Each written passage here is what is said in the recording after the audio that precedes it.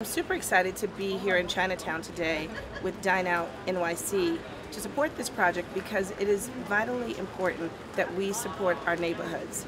So this is 120 seats in the heart of Chinatown, open to all the restaurants around the perimeter.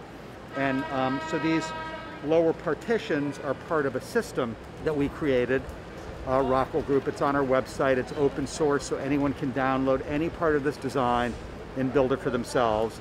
So this is why we really need to look throughout the city at all of these blocks and determine where is it appropriate to shut down a full street to get people out. In this situation, it gives them the opportunity to better socially distance, to be outdoors in a safer environment, and to get people off just the sidewalks and into the street. It's been pretty incredible, and the community has provided a local school, the Transfiguration School, an artist named Sammy Kukwak, who graduated there and created these murals that, that students are now adding to.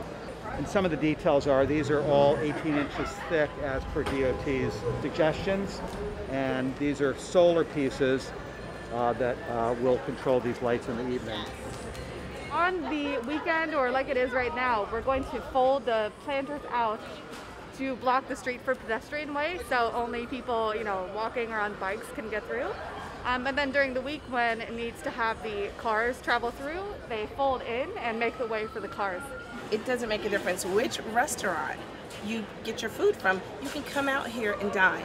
So people from the 5 boroughs, feel free to come out to Chinatown and to support this community. This is actually a validation and vindication of what DOT has done a few years ago, which is that on Friday night, we laid out carpeting here, we put in greenery, we put in lighting along the side, and we even allow cars to slowly crawl through it, and with no incident. New York is about kind of sharing the street. New York is not about empty concrete buildings. So it's pretty overwhelming as an architect to be a part of such an incredible community and have so many people donate their time and services.